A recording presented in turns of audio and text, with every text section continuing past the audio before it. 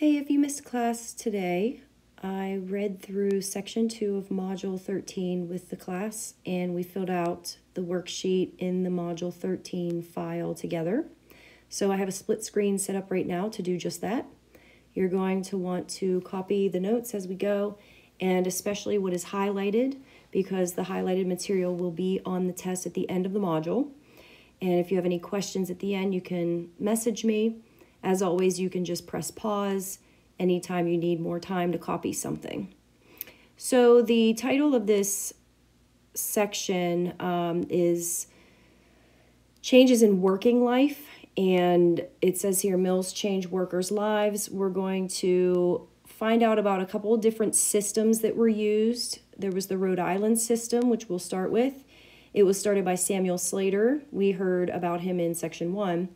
And then we'll move on to the Lowell system, started by Francis Cabot Lowell. It says workers no longer needed the specific skills of craftspeople to run the machines of the new mills. We talked about that before. The lives of workers changed along with their jobs. Resistance to these changes sometimes sparked protests. Many mill owners in the United States could not find enough people to work in factories because other jobs were available. At first, Samuel Slater and his two partners used apprentices, young men who worked for several years to learn the trade. However, they often were given only simple work. For example, their jobs might include feeding cotton into the machines and cleaning the mill equipment. They grew tired of this work and frequently left. Apprentice James Horton, for example, ran away from Slater's mill. Quote, "Mr. Slater kept me always at one thing," Horton complained. "I might have stayed there until this time and never knew nothing." So in other words, the men are getting very bored doing these factory jobs, and they're quitting. Eventually, Slater began to hire entire families who moved to Pawtucket to work in the mills. This practice allowed Slater to fill his labor needs at a low cost. Children as well as adults worked in the mills. So you'll notice that I have that highlighted blue. I've highlighted the Rhode Island system blue, and then when we switch to the Lowell system, I will switch the color. So right now what we can do is go to our chart and we can fill in a couple of these details. So the Rhode Island system hired entire families. You're being instructed on your worksheet to list the ways that working life was different from how we do it today. And that is definitely a difference. When I applied to work at Blackhawk, they certainly didn't interview my entire family, right? Companies do not hire entire families anymore. So that's different. And also, Slater's system used child labor, which we do not do anymore, and in fact is illegal in the United States of America. That's highlighted. You'll need to know that the Rhode Island system used child labor for the test at the end of the module. All right, I'm going to keep going. You can press pause if you need to. On most farms, children worked to help their families. Therefore, few people complained about the hiring of children to work in factories. H. Humphrey, an author of books on raising children, told parents that children needed to be useful. Humphrey wrote, "If he, a child, will not study, put him on to a farm, or send him into the shop, or in some other way provide regular employment for him." The machines made many tasks in the mill simple enough for children to do. Mill owners profited because they paid children low wages. Adults usually earned as much in a day as most children did in a week. So here's an example of an advertisement that was used in a newspaper in 1823 for the Rhode Island system. And you can see that it says families wanted. 3 or 4 families of large size and good characters may find employment at Blackstone Manufactory. So there you go. There's proof that they used this system. To attract families to his mill, Slater built housing for the workers. He also provided them with a company store where they could buy necessities. In addition, he started the practice of paying workers with credit at the company store. Instead of paying the full price for an item all at once, small payments could be made over a period of time. This practice allowed Slater to reinvest his money in his business. All right, let's go back to our chart. I have some things highlighted here that we can add to it. So he built housing for the workers So not only do you work for Samuel Slater, but you live in his housing as well. So he's not only your boss, but now he's also your landlord. And he opened company stores that are run by him or run by the company. So basically every penny you make, which comes from Slater, goes back to Slater because you have to pay rent and you have to buy the things from the store. So the money that he's doling out to you in the form of a paycheck is coming right back to him. And people just don't do it like this anymore, right? So that's why it's different from the way things are today. In fact, he realizes this and he thought, well, why don't I just not even pay them in cash? I'll just pay them in store credit instead. So it's almost like a barter system. You're working for him and the payment is that you get to buy things in his store. So it's definitely very different. And in a way, he's really controlling every part of their lives. Slater's strategy of hiring families and dividing factory work into simple tasks became known as the Rhode Island system. Mill owners throughout the Northeast copied Slater's methods. Owners advertised with men with growing families wanted. They also sent recruiters to poor communities to find new workers. For many people, the chance to work in a factory was a welcome opportunity to earn money and learn a new skill. One of the earliest of the mill towns, Slatersville, was named after Samuel Slater. The town was built by Slater and his brother John. It included 2 houses for workers and their families, the owner's house, the company store, and the Slatersville Mill. The mill was the largest and most modern industrial building of its time. And there's a picture there on the left of one of his mills in Rhode Island. You can see it's right on the water because, of course, as we learned, you need water to power these mills at the beginning of this industrialization. The mills employed not only the textile workers who operated the machinery, but also machine part makers and dam builders. Although the company stores sold food and necessary items to workers, mill towns supported the same variety of businesses any other town needed to thrive. These included tailors and dressmakers, butchers, and other small workshops. So really, they end up becoming entire towns. It's not just housing, it's not just the mill, it's not just the company store, but really entire towns or villages were built up around these mills. And we call them mill towns. If you look around Western Pennsylvania, we have mill towns all over the place. You just may have never thought of it that way. If you find an old steel mill, for example, that was built a long time ago, you'll notice that there are rows of houses within walking distance of that mill. And this is the reason why. You'll notice, like, I always think of West Mayfield as a great example. There's a mill down in West Mayfield, and within walking distance, you have stores, you have an auto garage, you have a bar and tavern, you have rows of houses. So people would have lived in those rows of houses, and they would have been in walking distance to the steel mill, to the local bar, to the local store. So really, you see examples of this all around you. You don't have to go all the way back to the early 1800s. These mill towns became a thing in the early 1800s, but that practice continued on for quite a while, even if the company didn't own all of the businesses in that town. All right, so that's your Rhode Island system. And basically, he's hiring entire families. Now we're going to switch over to the Lowell system. And I'm going to turn the page to get to that one. Here we go. Not all mill owners followed this system. Francis Cabot Lowell, an entrepreneur from New England, developed a very different approach. His ideas completely changed the textile industry in the Northeast. The Lowell system was based on water-powered textile mills that employed young, unmarried women from local farms. The system included a loom that could both spin thread and weave cloth in the same mill. Lowell constructed boarding houses for the women.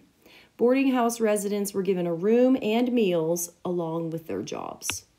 All right, so who does he hire? He only hires women and girls. He does not hire entire families. He does not hire men at all. It's just women and girls. And he does build boarding houses for them to live in, which is similar to the Rhode Island system. But again, different from the way we do things today. And that included a room and meals.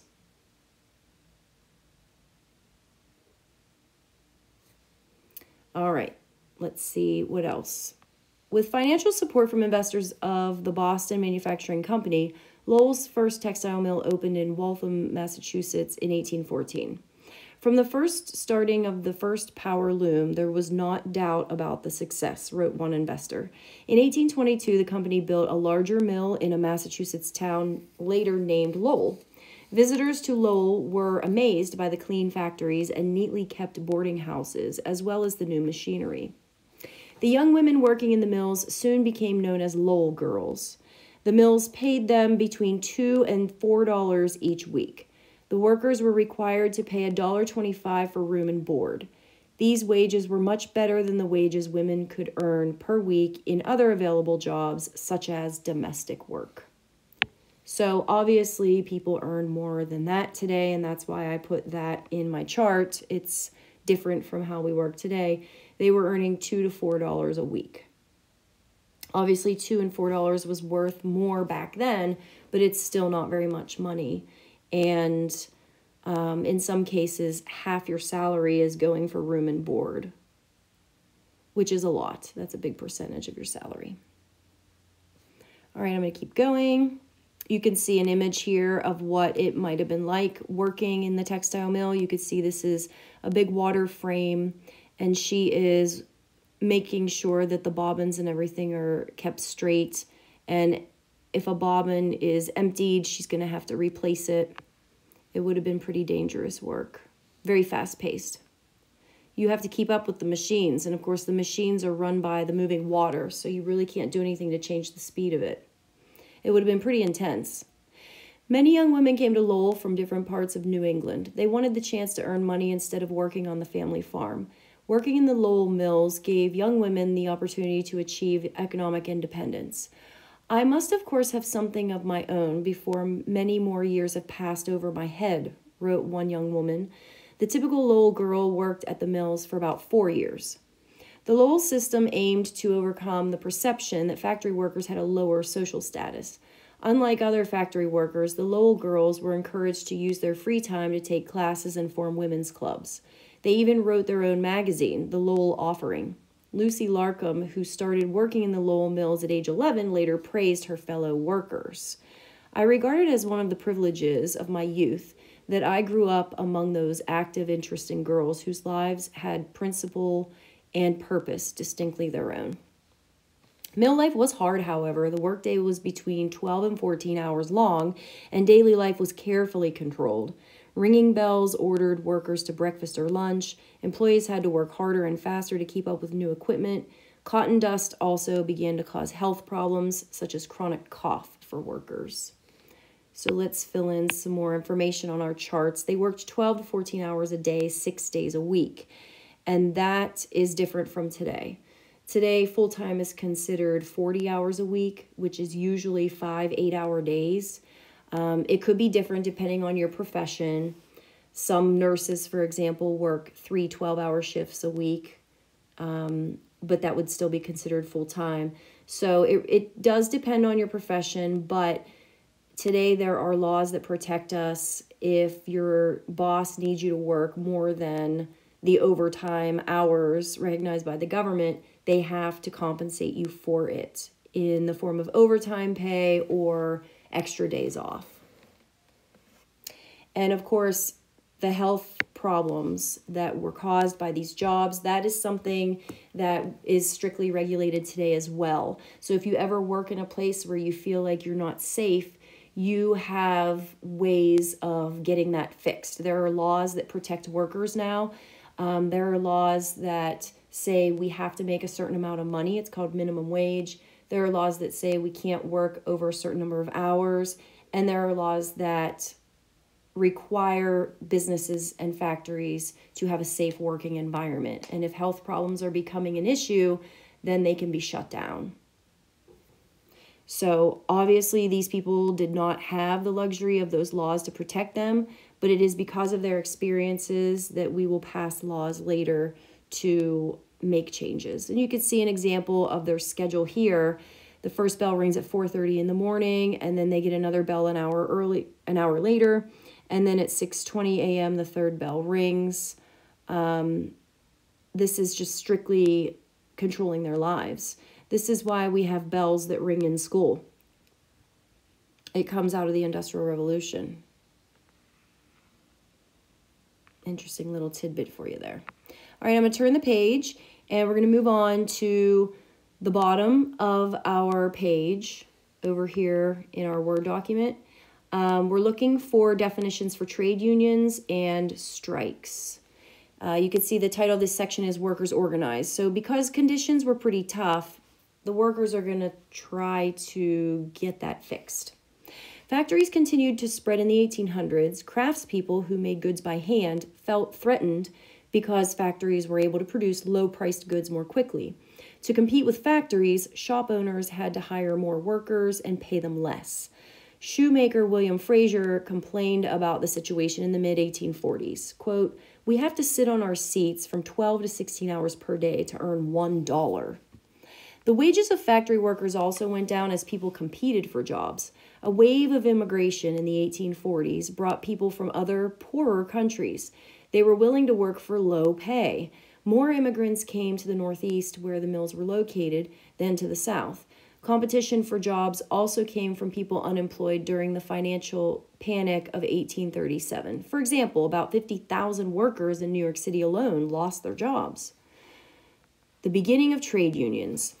Facing low wages and the fear of losing their jobs, skilled workers formed trade unions, groups that tried to improve pay and working conditions. Eventually, unskilled factory workers also formed trade unions, seeking economic equity. Most employers did not want to hire union workers. Employers believed that the higher cost of union employees prevented competition with other manufacturers. Sometimes labor unions staged protests called strikes. Workers on strike refused to work until employers meet their demands. Most early strikes were not successful, however. Courts and police usually supported companies, not the striking union members. And this goes on to give details about specific unions and specific people. We're not going to get into all of that. You obviously can read through that if that's a topic that interests you. But I really just want to paint the big picture for you, and that is that this is the era when unions are going to form. So let's define what that means. It's a workers' organization that tries to improve pay and working conditions. The idea is if you have a group of workers demanding more money, shorter work days, safer working conditions, that odds are they're going to get it, rather than if one person just goes to their boss and says, "I want you to pay me more money." He's going to say, "Yeah, right, you're fired, just leave, I'll hire someone else in your place." But if the entire workforce comes to him and says, "We're not going to work until you pay us more money," then he might be more likely to respond. Their goal at this point in time was a 10-hour workday. Today, our workday is measured as an 8-hour day, so we're kind of inching our way in that direction. But prior to the trade unions fighting for a 10-hour workday, the workdays could range anywhere from 12 to 16 hours a day. And the strike is really their power. If they refuse to perform their jobs, then the mill can't run. And if the mill doesn't run, the boss doesn't make money. So that is their most powerful tool, is basically a threat to go on strike if their demands are not met. So this is where we're starting to see unions formed. They're not very successful in the early days, but their success will grow over time. All right, that was section 2. If you need anything clarified, just send me a message. The next section will be about the transportation revolution.